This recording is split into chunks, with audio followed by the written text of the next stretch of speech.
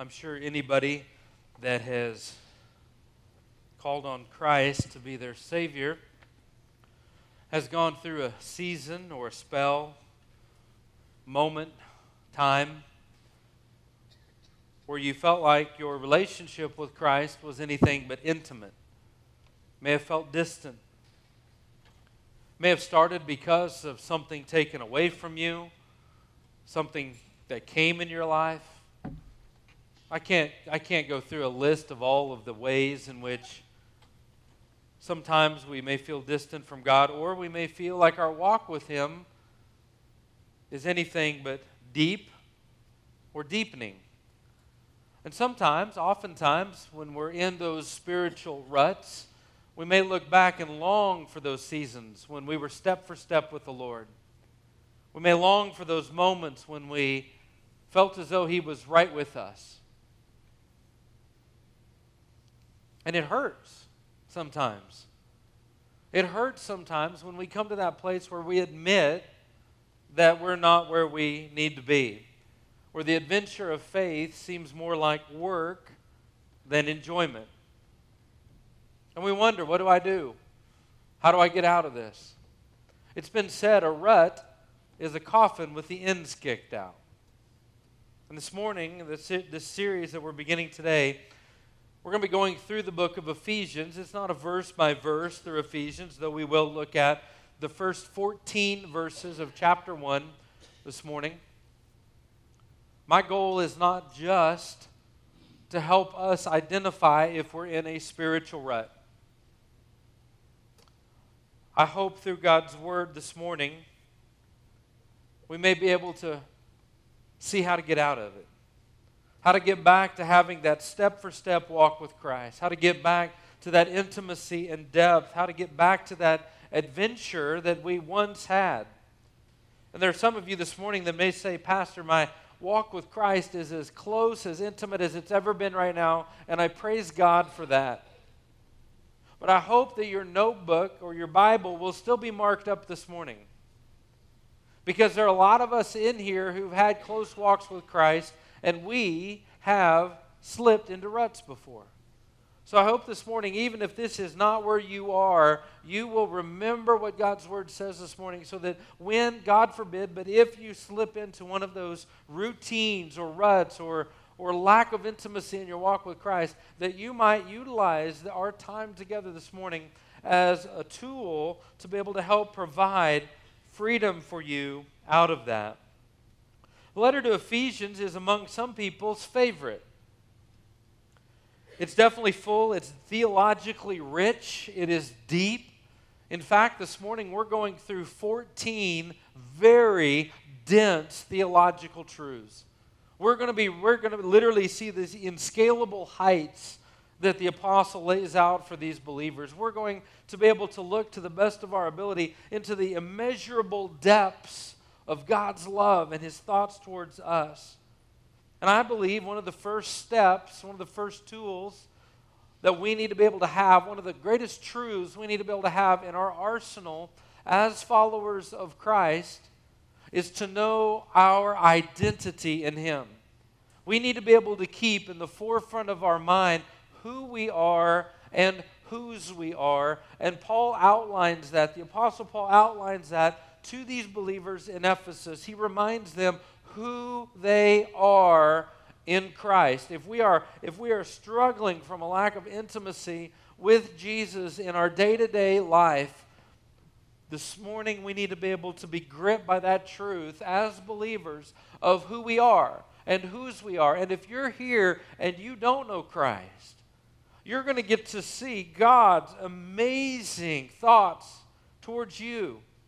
You're going to get to see all that God has for you in Christ. And I pray by the end of our time this morning, saints will be encouraged and lost will be found by the great and awesome truths of our identity in Christ. This letter was written around AD 60 from the Apostle Paul in prison. He's writing to a group of believers in a town of Ephesus on the westernmost side of Turkey today, presently. And they were, pardon the crudeness of this, but I don't know another way to describe it. Ephesus was rivaling Corinth for the filth capital of the Roman world. Ephesus was a port city known for their idolatry, known for their many temples, known for their very lewd acts of worship to those idols and their very lewd and carnal means of sacrifice and worship.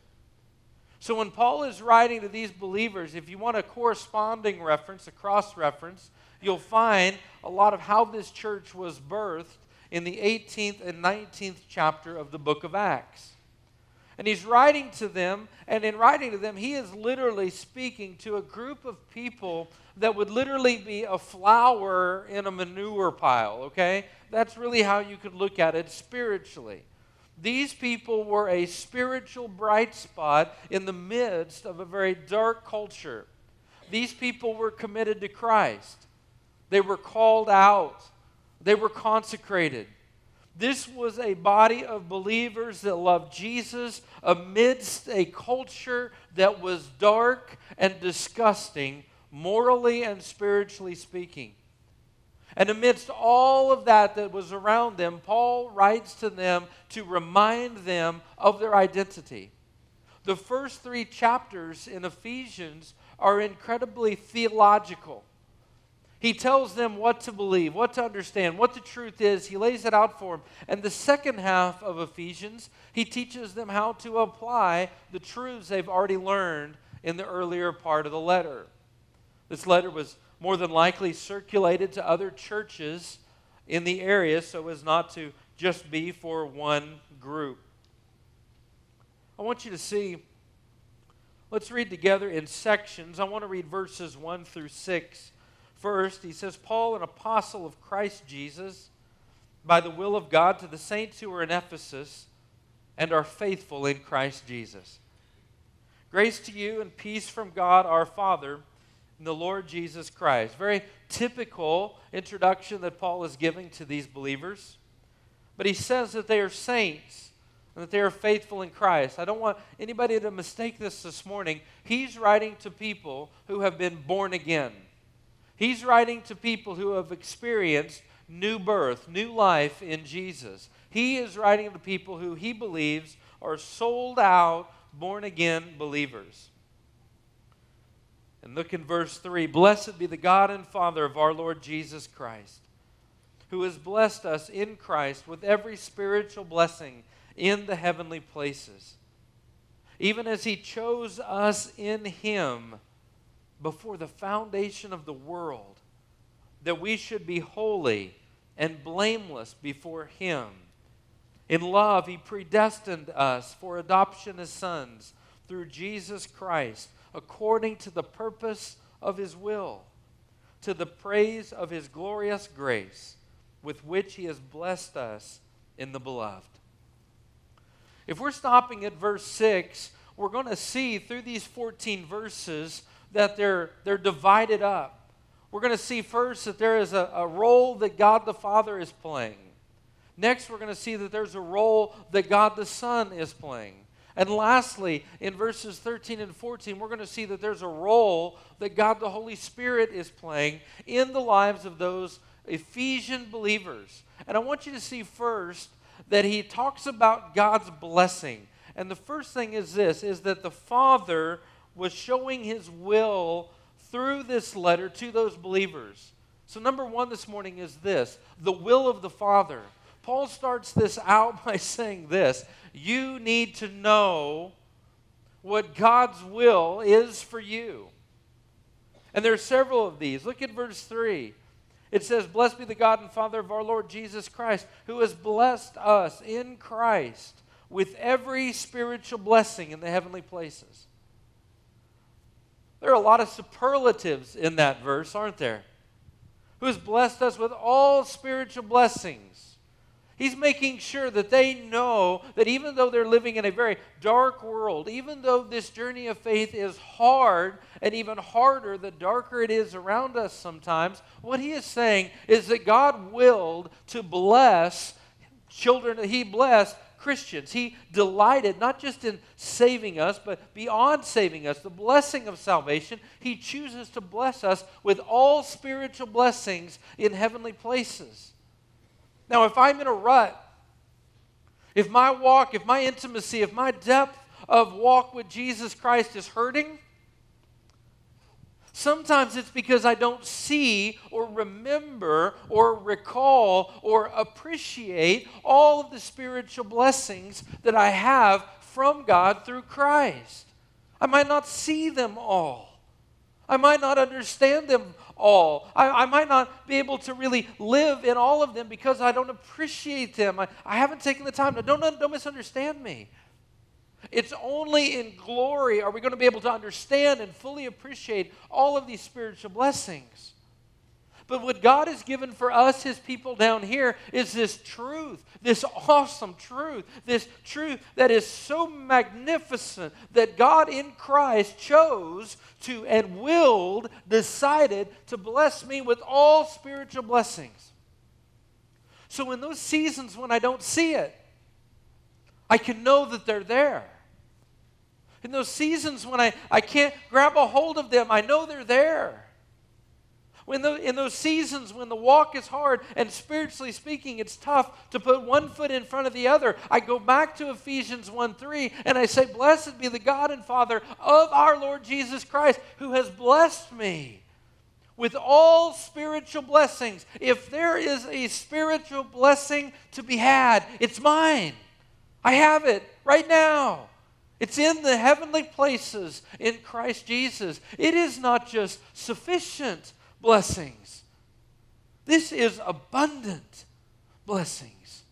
I can walk around as a man who is literally walking in the greatest blessings of God because they come from Him, not from my surroundings. I can look at the worst surroundings and say, I am still blessed above all measure in God through Christ in heavenly places. He chose, He willed to bless us. I'm sure you've been blessed by somebody before. I'm sure sometime somebody has done something to you that was an incredible blessing. Maybe it was a word. Maybe it was a gift. Maybe it was an action. And it blessed your heart. You know how you felt. I know how I felt. As great as that made me feel, that blessing was going to pass away. That blessing was only a small picture of all the spiritual blessings that I have from God through Christ in the heavenly places. If you're a Christian, God willed, chose, decided to bless you abundantly. In verse 4 and 5, even as He chose us in Him. This is part of the blessing. Even as He chose us in Him before the foundation of the world, that we should be holy and blameless before Him. In love, He predestined us for the adoption as sons through Jesus Christ, according to the purpose of His will. Let's take those two words together. Chose us and predestined us. And those are words that sometimes we wrestle with. We believe that we are free will moral agents, but then we come into contact with this word that says we have been predestined. We have been chosen before the foundation of the world. And sometimes it causes us to ask questions. We have legitimate questions. God, how can I be a free will moral agent and yet still be predestined as a Christian? Does it remove my will? And let me be honest with you. To fully explore this subject requires more time than we have this morning. This is something that we need to be able to set aside some Bible study time and have some discussion about. And I have no intention this morning of trying to dive to the depths of the doctrine of predestination or election with us this morning in this. But what I can tell you is this, several things. First is, I am finite. God is infinite. I worship a God that is not bound by time, but I am. And I worship a God who knows everything. So I come to this morning remembering that Paul wrote to believers. And he turns to those believers and he says, God did not just make a choice to bless you, God chose you. He chose you to be holy and blameless before the foundation of the world. He predestined you to become sons of His Son, to be sons of Himself. So I can look at this and I can say, as a believer, God, even if I don't fully understand how that worked, what I can do is turn around and give you praise because I know and you know, and at the core of who we are, every one of us knows this, is that we have an essential human need, an essential human psychological need to be accepted. And that psychological need to be accepted literally echoes our spiritual need to be accepted. And what Paul is saying right here, what God's Word tells us is this. He looks out to those believers and He says, before the world was ever formed, God made a decision and chose you. God accepted you. God loved you before you were ever you. He did that. He initiated that relationship. He chose to love you. I love what Spurgeon says regarding this truth. He says, God had to love me before I was ever formed because we know He wouldn't have now, speaking with tongue in cheek. God had to love me before the foundation of the world because He most definitely wouldn't love me now. Again, please understand that is tongue in cheek. I love what D.L. Moody says and how in a very simple way, without being dragged into a deep theological discussion over the doctrine of election, the whosoever wills, our free will, he says this: the whosoever wills are the elect, the whosoever won'ts are the non-elect, the whosoever wills are the elect, and the whosoever wills, won'ts, willants. Sharon Lewis, where are you? You just shuddered, didn't you, when I said willant? That ain't right. And I know it. Guys, let me tell you something. Let me pause right here. God made a decision. If you're a Christian, what's your identity? My identity is this, is that because of what Christ did, and because I responded to what Christ did personally, He chose to bless me in all spiritual blessings in heavenly places. And He chose me before the foundation of the world that I would be holy and blameless before Him. And He predestined me to become a son of the Most High God. That's who I am to God. Whether I feel like it, whether I look like it, I am a child of God, and that's never going to change. The prodigal son, one of the greatest stories, one of the greatest stories in my mind in the New Testament. One of the greatest parables told, Jesus told of a father who had two sons. And the youngest son wanted his inheritance, and he came to his father, and he said, Father, give me my inheritance. And he gives him his inheritance, and he goes off into a far country and spends it on riotous living and wastes it. And he finds himself friendless, penniless, in a pig pen, desiring to eat what the pigs ate. Do you remember what the son said?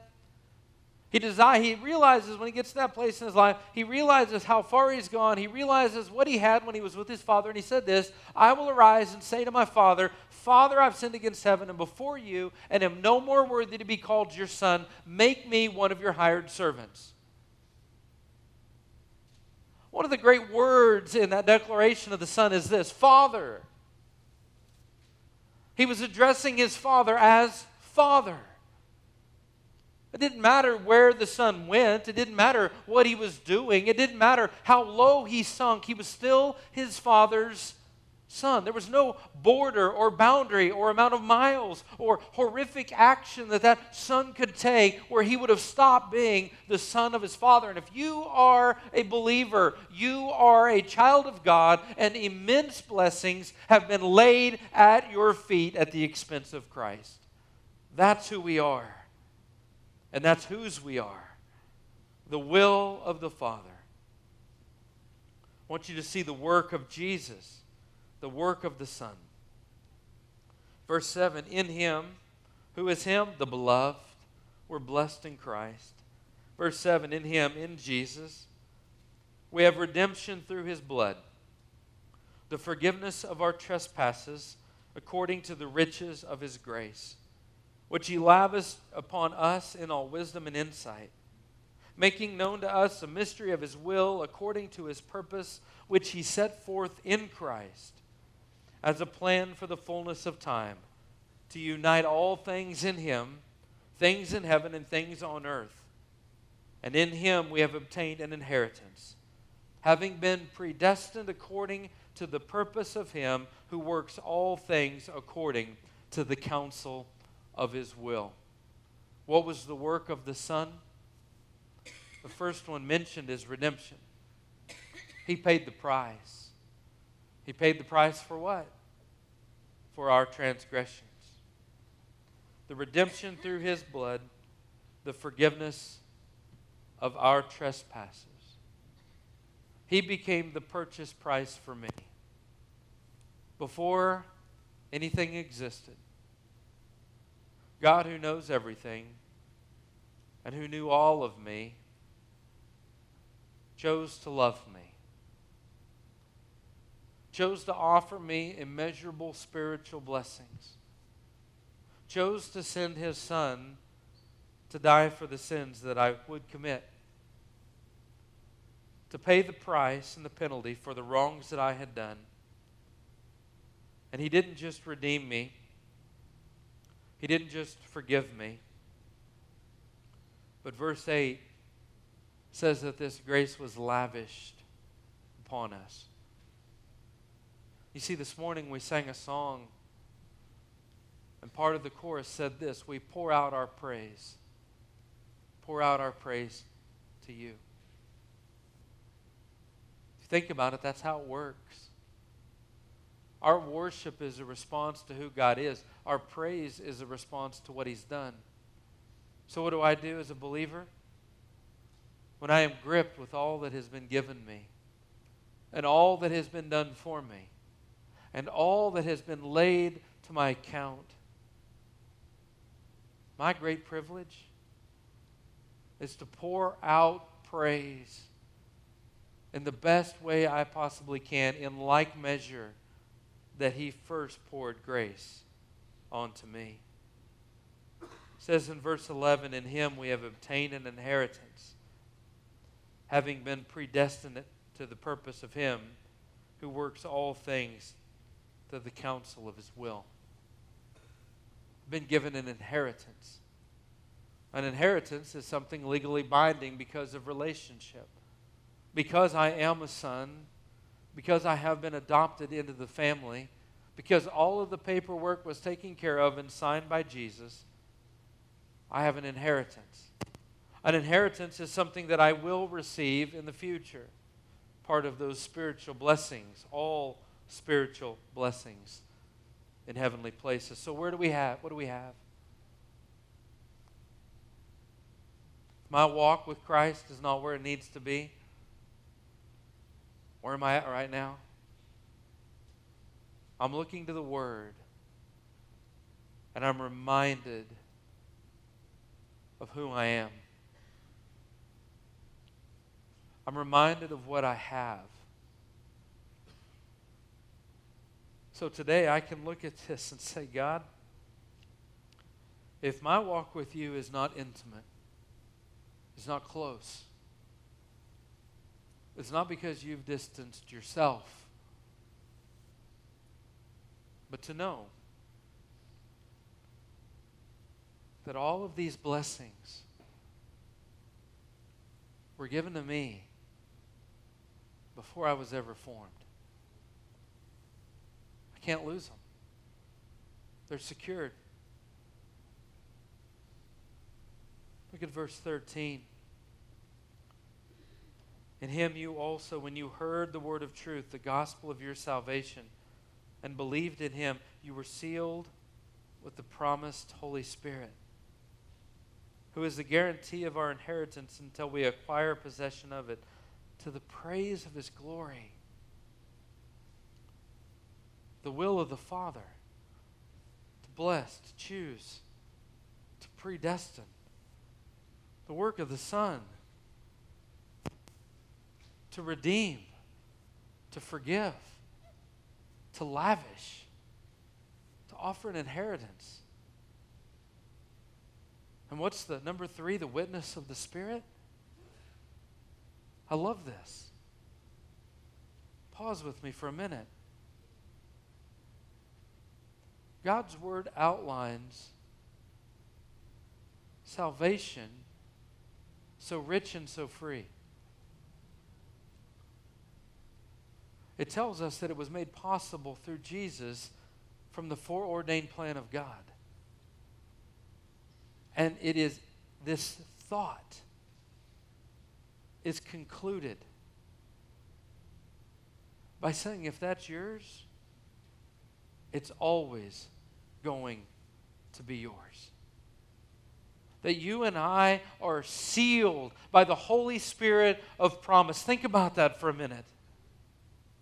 That all of this good news, all of this is not just true, and it didn't just happen before I came into being, but right now, at this little moment of time, somewhere between the past, somewhere between this future, in the middle of this little dot, moving along this little time, a little line of time, what I have is the promise that it's never going to be taken away. All of the goodness, all of the greatness, all of the blessings lavished on me, they are mine forever and ever and ever. I am sealed by the Holy Spirit of promise, which is the guarantee. It's given to me right now as a down payment. That's what that means.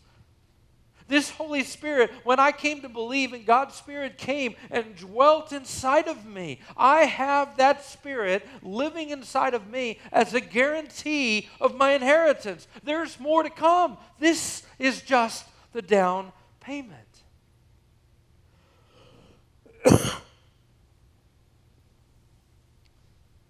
He, the Spirit, is the guarantee of our inheritance until we acquire possession of it.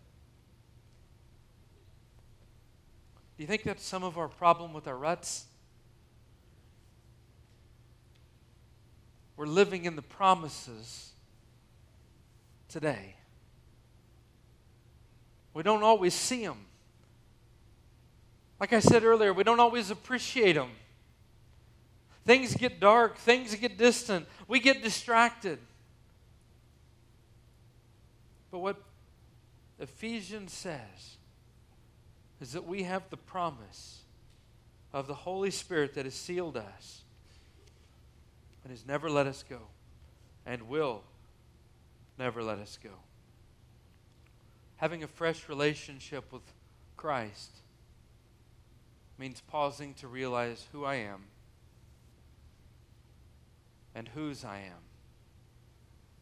and realizing all that is mine in Jesus. Let me tell you a quick story. One of my childhood friends, in his senior year of high school, took a class trip to Worlds of Fun. And he told me the name of this student, but I've since forgotten. It goes along with the gray hair that Austin's going to fix for next week. And he said that when they got to Worlds of Fun on the bus, that when the bus got out, they'd already had the meeting about where they were supposed to meet back and what time they were supposed to meet back. So they get off the bus, they go through the line, they're in Worlds of Fun. Everybody's having fun, riding the rides, eating all the candy, all that stuff. And they realize it's time to go meet back and get ready to get back on the bus to head home. And when they come back, my childhood friend sees another one of his classmates sitting on the bench. So he walks over and he sits down beside his friend, classmate. And my friend starts talking about the ride, one particular ride. I can't remember which one it is right now. And he asks his classmate, "Did you ride that ride?" And the kid said, "No." He said, "Why didn't you ride it? That's like the most popular ride here. Do you not like rides?" He's like, "No, I didn't ride any rides." My friend said, "You didn't ride any rides? You didn't do anything?" He said, "No." He said, "I didn't have enough money." Now think about that for a minute. That student went to Worlds of Fun, had a ticket to get in, but in his mind thought he had to have money or some other ticket in order to ride the rides. He didn't realize, nobody told him apparently, that once you get in, you can ride all you want to ride. Now, if you were to ask that kid afterwards, "How was your trip to Worlds of Fun?" You know what he would have said? "It's boring." He would have been the only guy in all the world that would have rated Worlds of Fun 1 star on Facebook. And you know what? For him, it wasn't fun. It wasn't Worlds of Fun. It was worlds of boringness and yawn because he wasn't riding the rides, not realizing they were already paid for him. I'm afraid sometimes in our walk with Christ, we forget all that's ours.